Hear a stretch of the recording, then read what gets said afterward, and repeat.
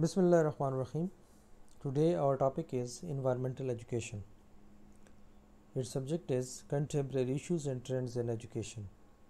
It is lecture number 18 and its code is 381. Today our objectives are to study about definition, meaning, need, importance and scope, role of teachers in meeting the challenges of air, water, land and noise pollution, effects on human, animals and plants, and roles of individuals, public and government. The recent trends in environmental education. First of all, what is meant by environmental education? Environmental education is the process that allows individuals to explore environmental issues, engage in problem solving, and take actions to improve the environment. As a result, individuals develop a deeper understanding of environmental issues and have the skills to make informed and responsible decisions. Man, as a part and parcel of the environment, has to recognize the role and importance of environment in order to protect it and to get protections from it. For this, he needs environmental education. If we define the environmental education, so it is a process to promote awareness and understanding of the environment, its relationship with the man and its activities. It is also aimed at developing responsible actions necessary for preservations, conservations and improvement of the environment and its component. According to International Union for the Conservation of Nature, it is being defined that the process of recognizing values and clarifying concepts in order to develop skills and attitudes necessary to understand and appreciate the interrelatedness among man, his culture, and his biophysical surroundings. Environmental education also entails practice in decision making and self formation of the code of behavior about issues concerning environmental quality. What's its meaning? Environmental education refers to the organized efforts to teach how nature environment functions, and particularly how human beings can manage behavior and ecosystems to live sustainability. It is a multidisciplinary field interchanging or integrating disciplines such as biology, chemistry, physics, ecology, uh, and earth sciences, atmospheric science, mathematics, and geography. Environmental education, which is relatively new, is an interdisciplinary process that aims at equipping people with the knowledge, attitudes, skills, and motivations that they need to help resolve environmental issues. Then, need for the environmental education. We all know that environmental education is very necessary because it teaches us about the ourselves and reminds us that nature and people are not separate. So we are nature and nature is us. Environmental education is necessary because we should all be informed and aware of the impacts of our decisions. Some form of environmental pollutions affect each and every nation through the issues differ. Some of the most urgent environmental threats to be dealt with now and in the future. And environmental institutions all over the world have been making intense efforts to meet the challenges arising from politics, science, and public opinion toward integrating environmental concerns. Then, what is the importance of environmental education? We all know that environmental education helps students understand how their decisions and actions affect the environment, builds knowledge and skills necessary to address complex environmental issues, as well as the ways we can take actions to keep our environment healthy and sustainable for the future. Essentials for the self-fulfillment and social development of child and the adults. Essentials for understanding the different food chains and nature of ecological balance. It plays an important role in understanding and appreciating how the environment is used for making a living and promoting material culture.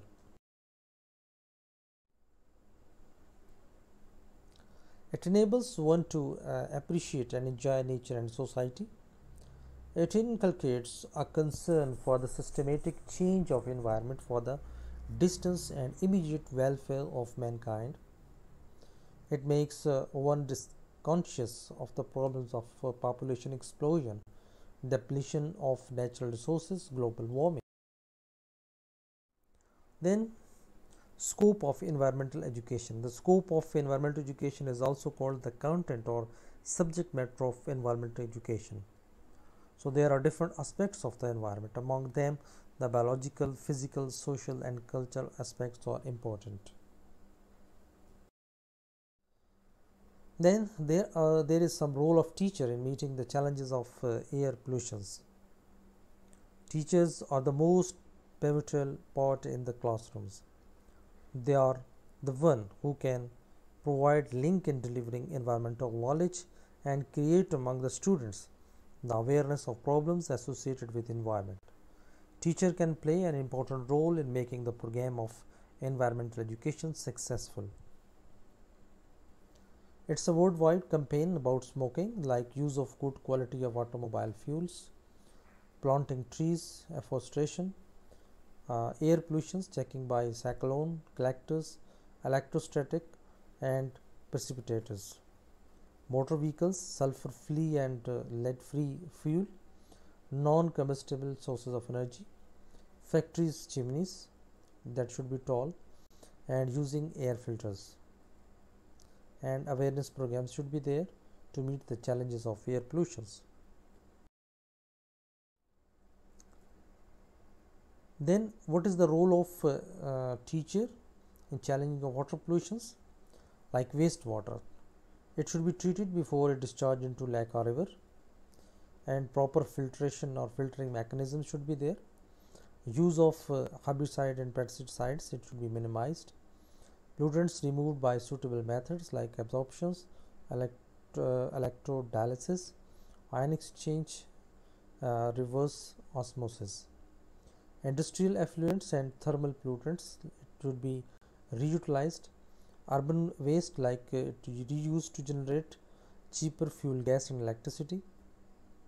Biological and physical methods like restore species diversity and to maintain ecological balance in the water bodies. Then role of teacher in meeting the challenges of land pollutions. You can prevent land pollutions by minimizing the eliminating waste at the source and substituting non-toxic options for hazardous material.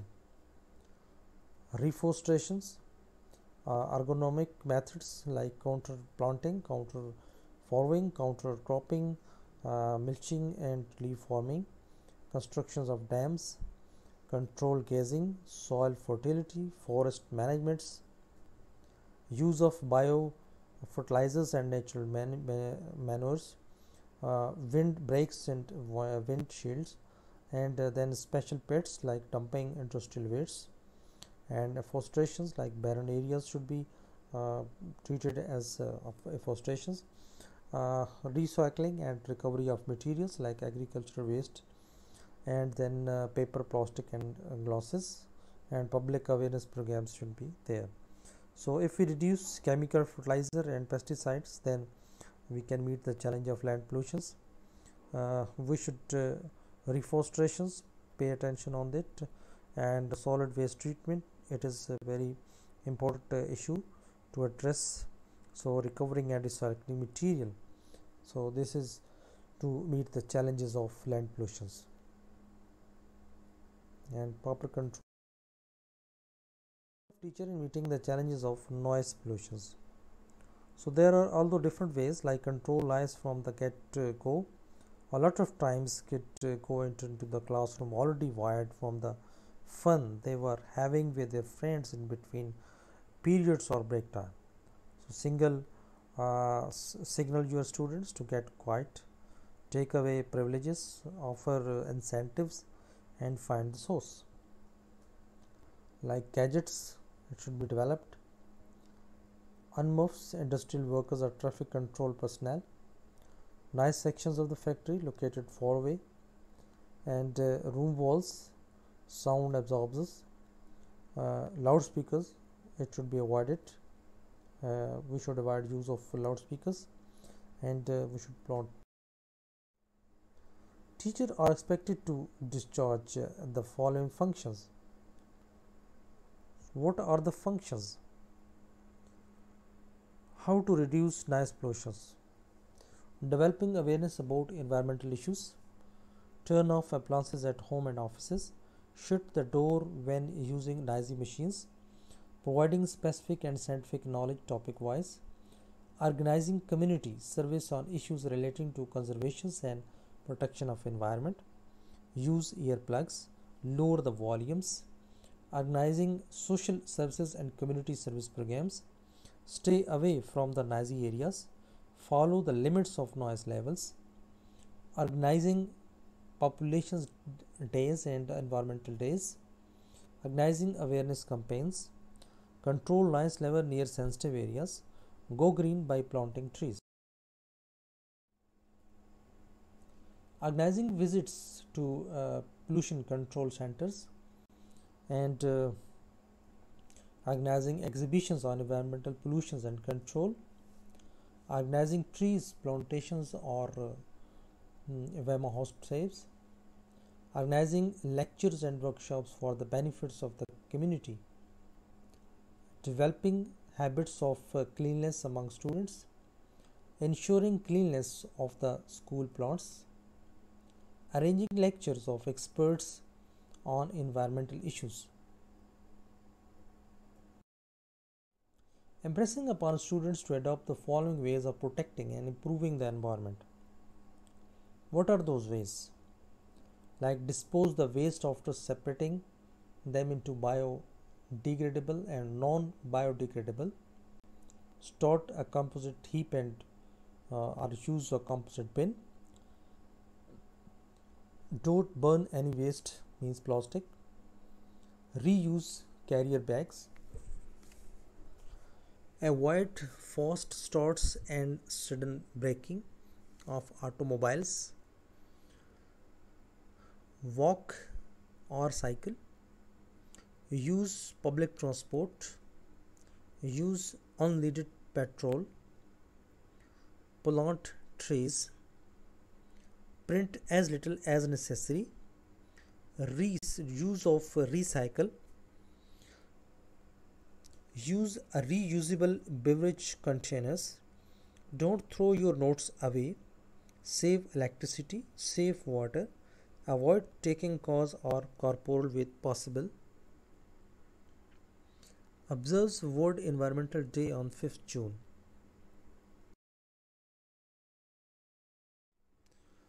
Air, water, land and noise pollutions and effect on human, animals and plants.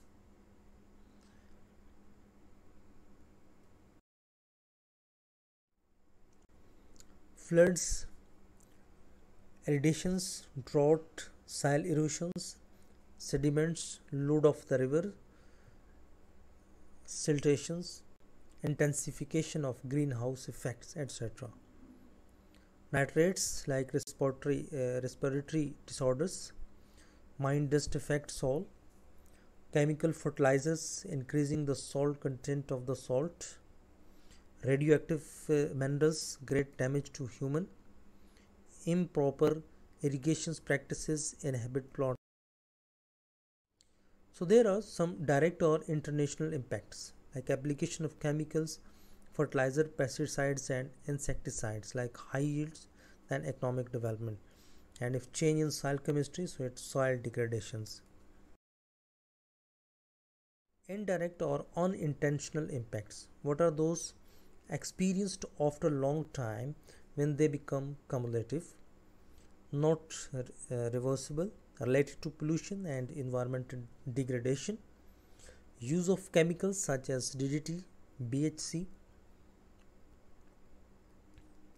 excessive use of pesticides, fertilizers and number of other chemicals.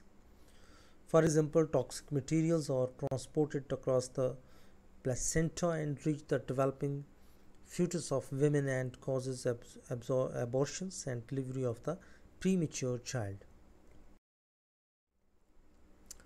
Photochemical smoke, eye irritations, respiratory problems, and cancer. Acid rain uh, depletes the nutrients in soil and destroy plants. Chlorosis and necrosis in plants. Irritations in the eyes and skin of human beings. Affects aquatic life. Airborne fluoride and arsenic pollutions. Injuries to agricultural livestock. Greenhouse effects. Definitely it has a skin cancer. Ozone layer depletions, it also affect cancer. And air pollutions affect weather and climate at global level. Industrial growth and environmental impacts. The industrial revolutions impacted the environment. The world saw the major increase in pollutions, which, along with increase in living standards, led to the depletion of natural resources. The use of chemicals and fuels in factories resulted in increased air and water pollutions and an increased use of fossil fuels. Industrial expansions, it is the release of enormous quantities of pollutants, ions of chlorine, sodium sulfate, magnesium phosphate, and coal consumptions in thermal plants like flash smoke, sulfur oxide, and burning of hydrocarbon fuels increase concentrations of CO2 in the atmosphere, means carbon dioxide. Increase in global atmosphere when it mix with the water H2O, then it becomes H2CO3. Carbonic acid change the soil chemistry. Global warming. Ongoing effect includes rising sea levels due to the thermal expansion and melting the glaciers and ice sheets, and warming of the ocean surface, leading to increased temperature stratification. So other possible effects include large scale changes in ocean circulations. In global warming, we can see that how the ozone layers protect the direct rays from the sun. Now see here the oxygen plus hemoglobin that goes to the hemoglobins, then supply of oxygens throughout our body, then it becomes normal reactions. Then carbon monoxide, when it makes with the hemoglobins, so it prevention of the oxyhemoglobins, then it becomes supply of the carbon monoxide, and then abnormal reactions comes in the result of it. Now see, this is a cycle that nitrates in food and water goes to the nitrates by bacteria in digestive system, then it causes nitrates antibody vascular system, it combines with the hemoglobins and then trigger a lot of metabolic disorders. Industrial waste like chemicals, metals, soil wastes, and garbages. Release of CFS, means chlorofluorocarbons. Depletion of ozone surface. Sulfur dioxide reacts quickly with atmospheric moisture, sulfur acid, respiratory diseases, and acid rains.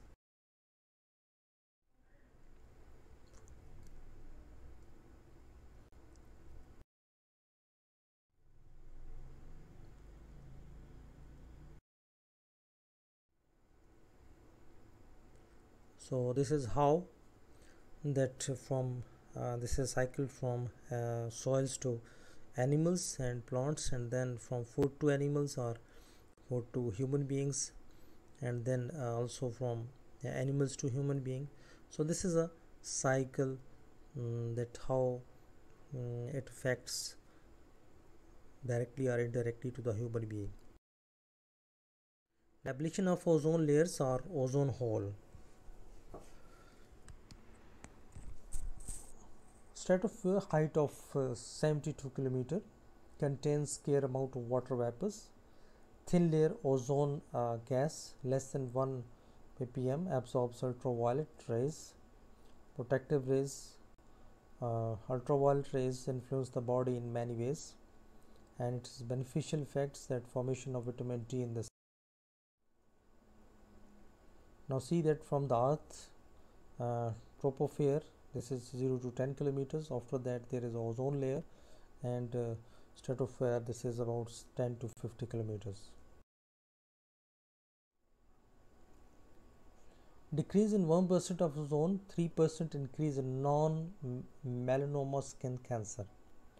Man increase in incidence of diseases like measles, chickenpox, and other viral diseases affecting the skin by inducing rash bacterial infections like tuberculosis and leprosy and fungal infections. US Environment Protection Agency 0.3 to 0.6% increase. Plant affected during photosynthesis. In 1985, atmospheric scientists of British Antarctic Service came into with a stalling report indicating that vast depletion of ozone in the atmosphere over the Halib Bay in Antarctica. Between 1977 and 1984, more than 40% of the ozone layer had decreased. Wider than the continent and extended about 12 to 24 km in altitude. The concentration of ozone is decreasing at the rate of 0.3% every year. All life on Earth come to an end within 60 days, and similar holes thickly populated northern hemisphere. In 1988, developing countries agreed to eliminate 90% of ozone depleting substances by 2000. And polluted water like cholera, typhoid, jaundice, M.Phil, polio, and cadmium polluted water, and excess of nitrate in drinking water, and discharge of hot water from industries, arsonous contaminated water, organic compounds, mercury compounds in wastewater, impairment of hearing, eardrum damage, anxiety and stress, irreversible change in nervous system, heartbeat, and typical ulcers and asthma, psychological disorders like debility, insomnia, fear, and many such problems. About the role of individuals in the environmental protections, like curb or greet animal part like skin, fur, ivory, bones, nails, etc. Adopt vegetarian, plant trees, avoid using insecticides, pesticides, and inorganic fertilizers. Paper and cloth should replace. Use the efficient of one industry as the raw material of another. Example, ash to minimize our needs. Recycle paper, glass, or plastic. 70% of glass recycled, Holland and Germany. Make children aware of their surroundings and need for biodiversity. Follow traditional agricultural practices. Make use of sustainable technologies. Smokeless chillers, ground water recharging unit, and wind energy, solar. Saving energy. How can we save energy? Turn off necessary lights. Use light bulbs of minimum voltage. Eliminate unnecessary outdoor and decorative lighting. Replace your presence light bulbs with electronic fluorescent lamps 10 times longer than 75% less electricity. Substituting a compact fluorescent bulb for a traditional bulb, keep half a ton of carbon dioxide out of the atmosphere. One large ordinary bulb is more efficient than two small ones in a multi-bulb fixtures. Cut down on the use of electric appliances. In summers, shut windows, blind curtains, and doors early in the morning to keep the house cool. Lower the thermostat. Install a solar water heating system. Turn off stove immediately after use. Use pressure cooker. Plan well and keep the ingredients ready before you start. Saving paper is saving trees. Use paper carefully. Write on both sides of the sheet. Save envelopes, sold letters, and junk mail. Don't use paper towels and tissues in household cleaning activities. Use old towels, sheet, and clothes. Don't use paper plates and tissues or papers decorations when you have a. Reducing the use of automobile fuels, like sharing the vehicles and use public. Role of public in the environmental protection. What is the role of public? ensure sustainable and equitable use of resources without degrading the environment or risking health or safety, prevent and control degradation of land, water, vegetation, and air, conserve and enhance natural and man-made heritage, including biological diversity of unique ecosystems. There are some recent trends in environmental education, like preschool level, moral stories and rhythms concerning the worth of nature and environment, proper knowledge about the things around us, personal hygiene and environmental cleanliness awareness through colorful pictures and posters and diagrammatic representations made to show love and compassion for all the living.